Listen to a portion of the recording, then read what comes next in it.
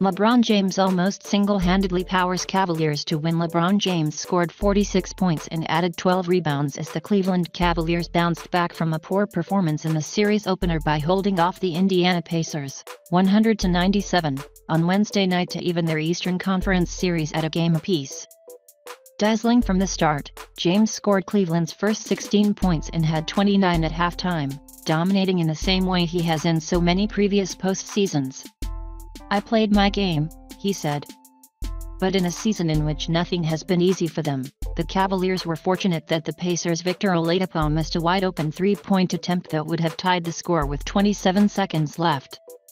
"I got a clean look, I shot and I just missed," Oladipo said, shrugging his shoulders. "If I had that look again, I would take it every time." Kevin Love, Cleveland's all-star center, scored 15, but he injured his left hand with 3 minutes 43 seconds left. It was the same hand Love broke during the regular season, and his status could affect the rest of the series and perhaps Cleveland's postseason run. Kyle Korver added 12 points, all on three-pointers, and made several hustling plays for the Cavs. Oladipo scored 22 points. He was in early foul trouble, and Miles Turner 18 for the Pacers, who stunned the Cavaliers with an overpowering win in Game 1.